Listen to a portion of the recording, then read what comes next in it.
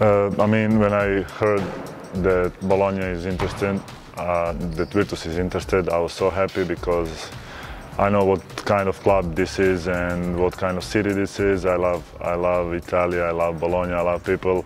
So I love the culture, I love the food and everything what goes with Italy and Bologna, and I was really happy to accept that challenge, and I'm happy that I'm here.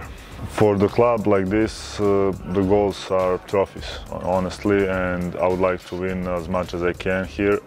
First, we already won, so I'm happy about it, and we have a lot to do in this season, and of course to compete in EuroLeague, because I think we can fight with everybody this season, and I hope we can reach the top 8.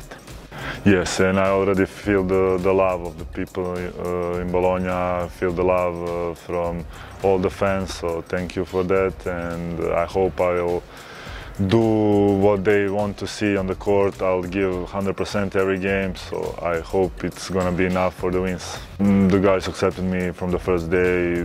They're really good as a persons, not as a basketball players. You know them as a basketball players. They're all, of course, on the highest level.